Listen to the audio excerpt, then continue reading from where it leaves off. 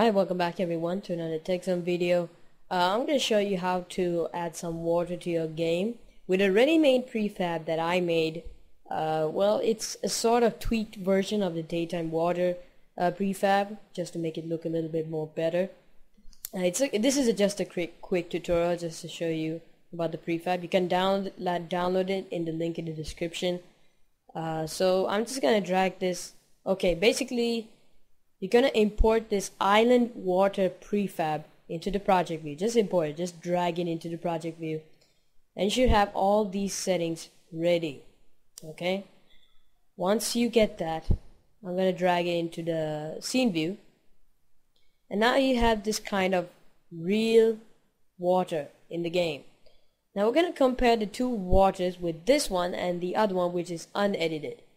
So let me just find the other one. Is it, yeah, it's no, something like, because I'll just show you the default settings it was, which did not really look good. Okay, it's this one. Let me just drag it in there. Let me move it, and we're gonna compare with the one I tweaked with the original one. So let me just increase this wave scale to almost the same. Oh, never mind, let's just play. Wait. So let me just show you both of them in one camera angle, and just look carefully. So as you can see, there are waves for it, but it's not really exactly realistic, as the water is just flowing and there is no really much of physics on the waves, where the water level is not really rising. If you can see from here, the water is not exactly rising and going down. Okay, so let's look at our point from the game.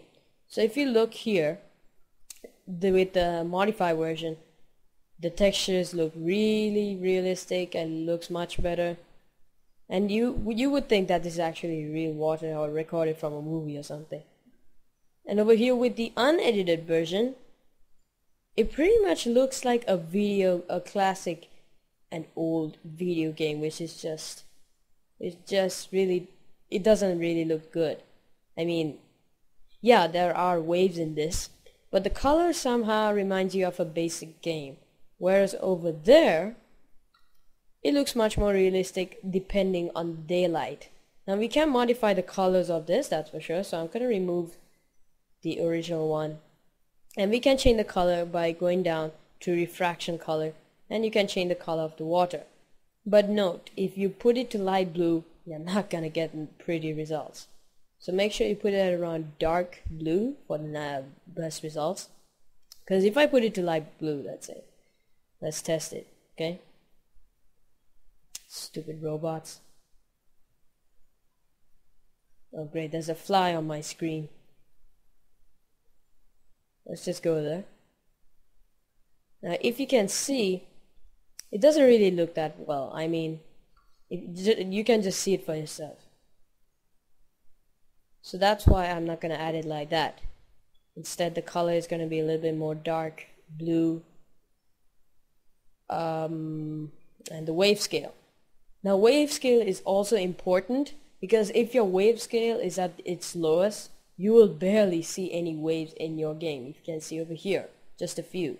It's like it's a calm kind of water.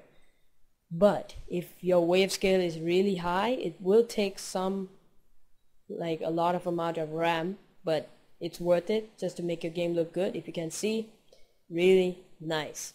Now let me show you an example in the game I'm already making. Yeah, save this for later. Let me just go to my second level of my game.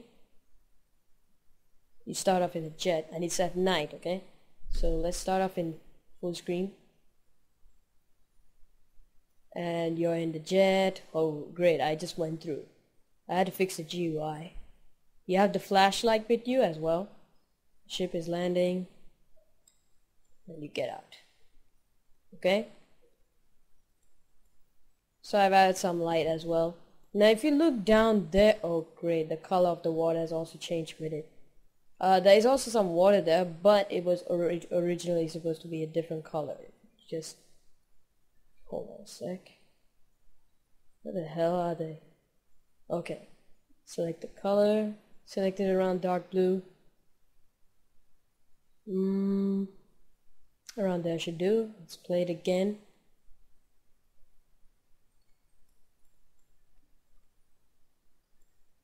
Just wait till the ship is done with this. I'll show you how to do this in a while.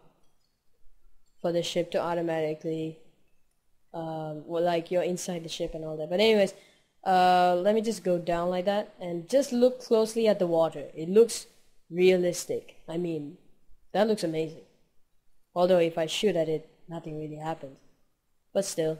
And also there's a flashlight in the game because there are some dark areas you will encounter.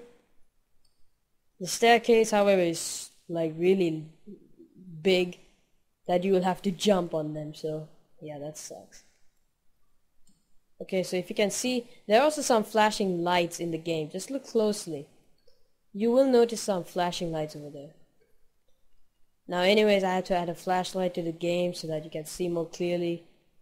And no, I did not make this level, okay? It was included with the FPS tutorial, but I just wanted to tweak it up a bit by removing the lights. Okay, so that's about it. Hope you enjoyed the video. If you did, why don't you subscribe for more. Thanks for watching and have a great day.